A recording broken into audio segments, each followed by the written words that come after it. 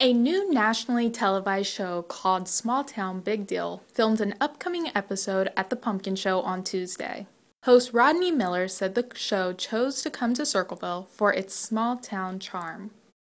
We actually heard about it from one of our producers, Cheryl Collins, who's actually the producer on this show, and she pitched it to the executive director and myself, and we thought it was just a great concept, and it's really turned out to be everything that we thought it would be and more. A lot of interesting characters.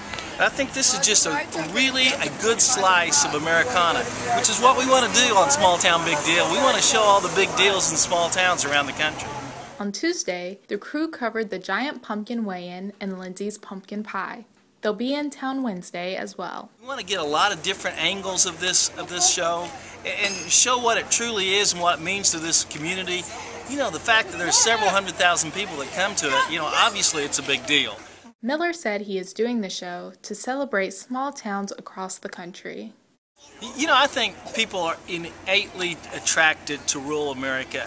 You never hear anybody say that lives in downtown Chicago, I can't wait to get my little place on Michigan Avenue and just kick back and relax. They don't want to do that. Everybody wants to move to rural America. The show airs at 9:30 p.m. each Thursday on the RFD-TV network. And it's about pumpkins.